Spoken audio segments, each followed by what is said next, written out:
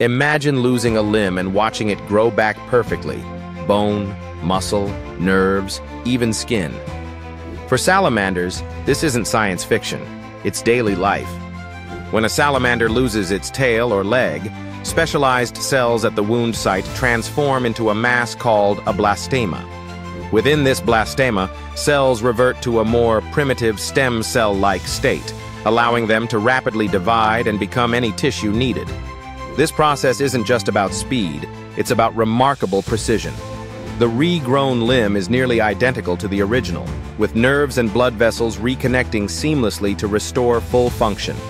Scientists have discovered that salamanders actively suppress scar formation and inflammation, creating the perfect environment for new growth. Molecules like NAG and proteins that silence genes responsible for scarring play vital roles in this process.